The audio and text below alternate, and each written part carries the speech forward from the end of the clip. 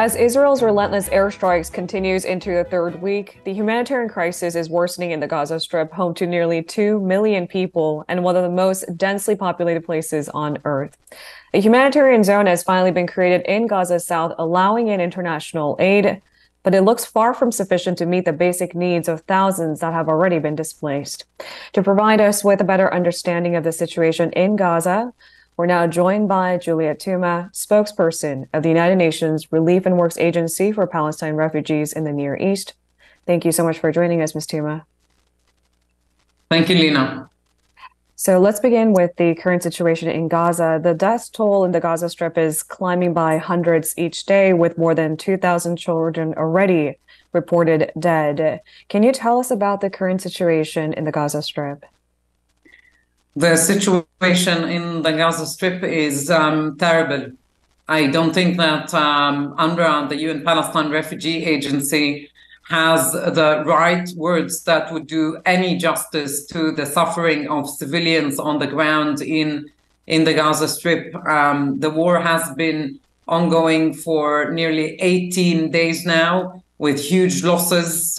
We have endured human losses, including 35 of our colleagues who have been confirmed killed in Gaza since the war began. UNRWA is currently sheltering 600,000 people in more than 150 shelters, in mostly schools that we used before the war to educate at least 300,000 children in the Gaza Strip. It's getting worse by the hour,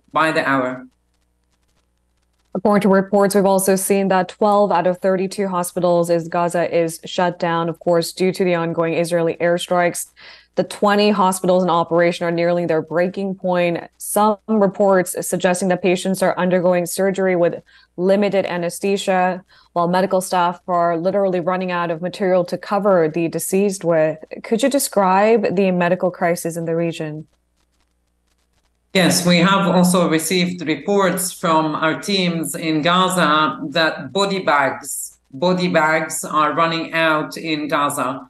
Medical supplies are running out in our own clinics, which, by the way, are only at a third of the capacity, a third operational capacity. We are also running out of medicine, basic medicine, including insulin, as one example. The supplies that need to come in of regular basis, on a regular basis. They need to flow on a regular basis. We need supplies urgently. We need to increase the number of supplies that are coming in, and we need to have a faster humanitarian lifeline for people in need inside the Gaza Strip. Much needed international aid actually began entering Gaza. Dozens of trucks delivered water, food, medical supplies into the region, but it does look like far from enough. And as you've highlighted, it needs to happen regularly, not in these limited quantities. WHO's emergency chief, Michael Ryan, also called it a drop in the ocean of need. Based on your observation, is it only providing limited help to the stranded Gazans? Well, I agree with Dr. Ryan. He is absolutely right. We had just over 60 trucks in the past 4 days. That's peanuts. It's crumbs. It's not enough. And we need to have more of those convoys. We need to have more trucks on those convoys. We need to have more fuel, or we need to have fuel to begin with, because these convoys did not have any fuel on them. Coming into the Gaza Strip. There has not been 1 liter of fuel delivered into the Gaza Strip since the war began on the 7th of October. Delivering aid into this region in the middle of a war is tricky, even lethal, bound by existing limits. The WHO warned that there are no security guarantees for deliveries to the northern part of the Gaza Strip. How is the UNRWA dealing with the security issues? Look, Lena, no place is safe in the Gaza Strip. No place. There are 2 million people living in the Gaza Strip. Even before the war began, Gaza was under a blockade. People in Gaza depended very, very much on humanitarian assistance anyway. For example, 1.2 million people received food assistance from UNRWA. So it was already a very dire humanitarian situation. The siege and the war made a very, very bad situation far, far worse. Hamas is reportedly negotiating with Israel to free Israeli hostages in return for fuel supply, something you said is of urgent need in the Gaza Strip. Are you hopeful that the hostage release for fuel deal will secure fuel supply into Gaza and perhaps include more aid into the enclave? I'm not in a position to comment on these reports, Lina. What I do know is that UNRWA, the agency I work with, which is the largest humanitarian actor on the ground in Gaza and one of the oldest and most credible players on the ground, that UNRWA needs fuel, and we need it urgently. We need it today, because if we do not get an urgent shipment of fuel today, we are going to be on the verge of making very tough decisions that will impact the lives of people. So we need a shipment of fuel to come into the Gaza Strip as soon as possible.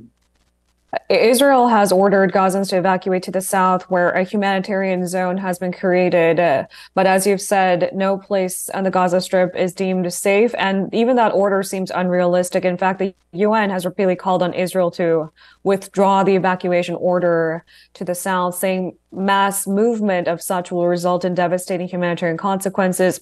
Not to mention, for those who are hospitalized, it sounds like a death sentence. What is your take on the evacuation order? Lina, we have to be very careful with our reporting. There is no humanitarian zone in the Gaza Strip. There has been an evacuation order issued by the Israeli authorities, and UNRWA referred to that order when it was issued as horrendous. In the words of the UNRWA Commissioner General, a lot of people started to move south, to the south of the Gaza Strip. However, no place is safe across the Gaza Strip,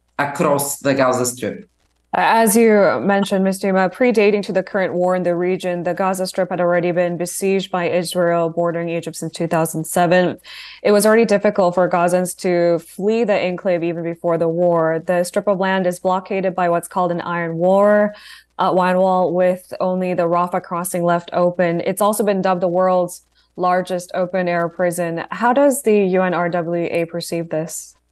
The humanitarian situation in the Gaza Strip, even before the war started, has been very, very dire.